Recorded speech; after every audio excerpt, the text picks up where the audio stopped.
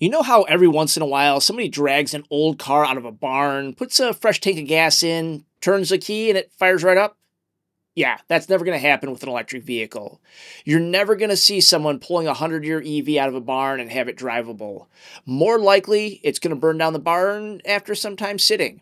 You found Stashed. I'm Pat, firefighter, mechanical engineer, and battery guy. Earlier this week, the Jacobstown Volunteer Fire Company responded to a Tesla that spontaneously caught on fire. The thing is, that car had been sitting for over 2 years. Uncharged, unused, it was just sitting behind a business. It had low miles, but it had been in a crash and declared a salvage. From the pictures, the damage looked fairly minor, and I really don't think the battery was damaged in the crash. So I'm really wondering here, were the batteries or the high voltage system damaged, or did it just fail because it was sitting there quietly for 2 years? It lit up just before 1 p.m. on Monday. Now, I gotta say, the Jacobstown crew, they did a great job. This is one of those situations where you're already behind the 8 ball the moment you get dispatched. The car's on fire, it's electric, and you really don't know whether the battery's involved or not yet. It's a tough spot to be in, but realistically, the car is already on fire. What are we saving? It's more about protecting exposures at that point. They did knock down the fire, and at that time, it wasn't really clear if that battery pack had been involved.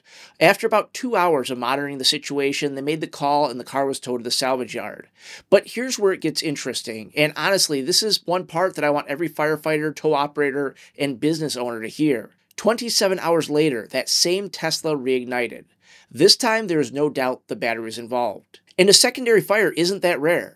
In fact, this is why I remind people once an electric vehicle has caught fire or been seriously damaged in a crash, it needs to be stored at least 50 feet away from any other exposures in the tow yard.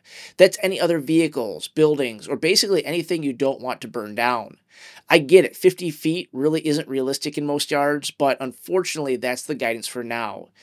I do think we'll have some scientific data in the near future that should shrink that number down, but this incident is a good example of why that guidance exists. Now, again, the Jacobstown crew did a solid job here as well. They did exactly what I recommend. They knocked down the cabin fire and they let the battery burn out to exhaust all that stranded energy inside the battery pack, essentially get rid of all the cells, or at least the vast majority of those cells. Since there was heavy equipment on scene, they were also able to shift that vehicle on its side to give them access to the battery if needed. Now, at this point, you don't know what you don't know, but they did something I wouldn't recommend. They placed the vehicle in a dumpster, that's fine, but then they covered it with moist sand.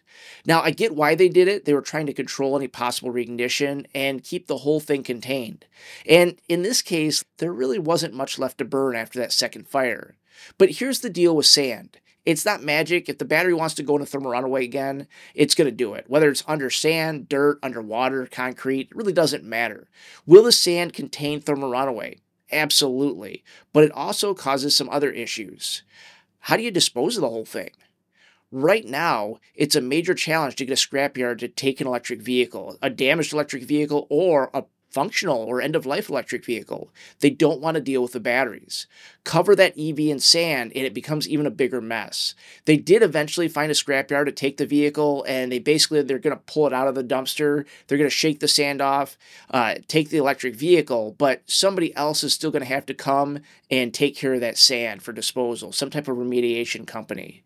So my take, sand isn't necessary and it complicates things. A better approach, make sure it's in a safe, open location with nothing around it that could burn. Putting it in a dumpster is fine. It's going to at least contain things if there is a third fire. This was a good outcome considering the circumstances. Nobody got hurt, the fire didn't spread, and the crews handled it well. And look at this first fire. Look at this propane pig right here. They did get pretty fortunate. But remember, old electric vehicles sitting for years, they're not harmless. We need some style of decommissioning plan out there, some way to get rid of those end-of-life batteries. This is just another example showing that they can catch fire without warning. Props again to the Jacobstown crew and everyone else out there. Remember, stay aggressive, stay smart, and stay safe.